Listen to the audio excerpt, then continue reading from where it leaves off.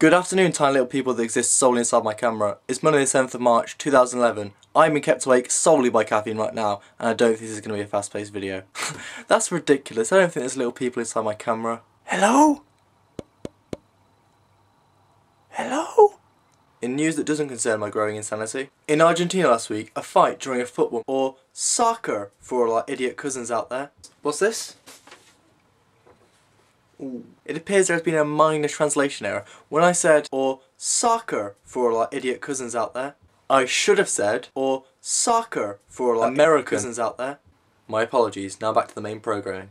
In Argentina last week, a fight during a football/soccer match ends up in the referee giving out 36 red cards. Now, considering the game of football has a maximum of 22 players on the pitch at one time, that's quite an achievement. So basically, in addition to every single player on the pitch being sent off, 14 other people who apparently were substitutes and backroom staff also received their marching orders. Now, the weirdest thing about this article is that it goes on, after the game, which ended 2-0 to Claypole.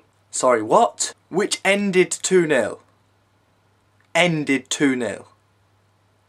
Every single player on the pitch has been sent off, as well as most of the substitutes and backroom staff. So did the referee just put the ball in the middle and then wait for the remaining 35 minutes of the match? The Victoriano manager accused the official of overreacting. You think? Saying he had been confused.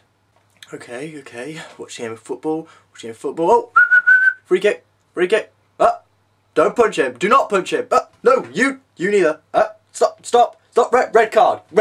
Excuse me, you're not allowed to be on the pitch. What are you doing? Red card!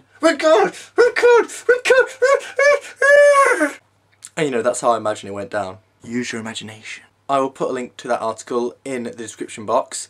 Don't get too excited though. The video does not actually include the red card in part, it's just the fight. But I mean, if you want to see a football fight, brilliant. And I'll see you soon.